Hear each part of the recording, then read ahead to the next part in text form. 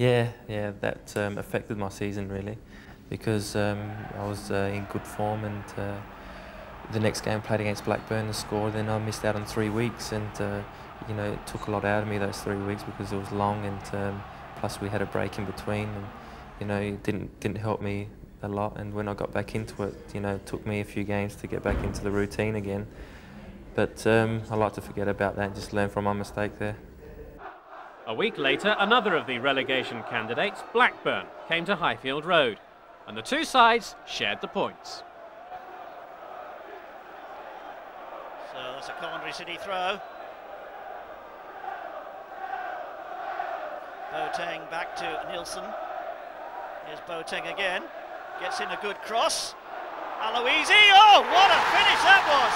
He took it with his left, he hit it with his right.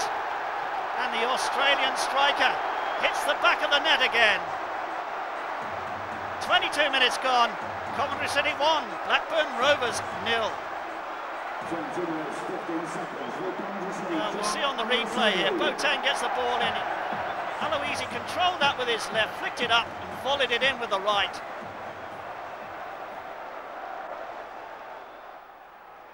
So Blackburn Rovers, it's not been a good season for them. 1-2 there between Sutton and Ward. This is Duff, good cross in. Oh, and it's 1-1. Wilcox the scorer.